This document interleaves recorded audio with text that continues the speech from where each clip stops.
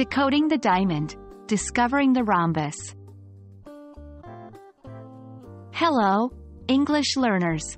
Today we are going to explore an interesting shape that has fascinated mathematicians and artists alike for centuries: the rhombus.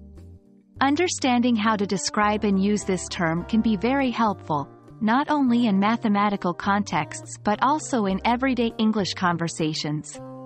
Let's jump in. A rhombus is a geometric shape with 4 equal sides and opposite equal angles. Its shape is often likened to a squashed square or a tilted square. This is because, like a square, all sides of a rhombus are the same length. However, unlike a square, the angles of a rhombus are not all 90 degrees. The word rhombus is sometimes used interchangeably with diamond, especially in everyday conversation, but in mathematical terms, these two shapes are not always the same. When describing a rhombus in English, there are certain characteristics that are often mentioned.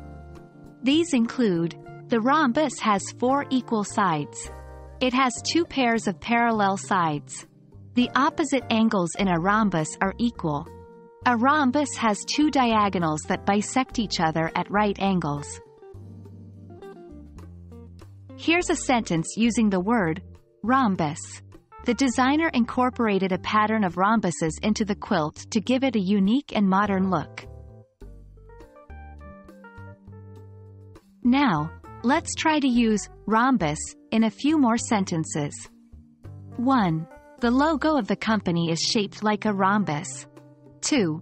Look at that kite. It's a perfect rhombus. 3. In geometry class, we learned how to calculate the area of a rhombus. Remember, it's always important to practice using new vocabulary in different contexts to really cement your understanding. And there you have it.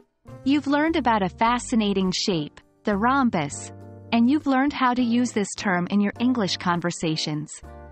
So, next time you see this unique 4-sided shape, whether in a geometry textbook, a quilt pattern, or a company logo, you'll know exactly what to call it. Keep practicing, and happy learning!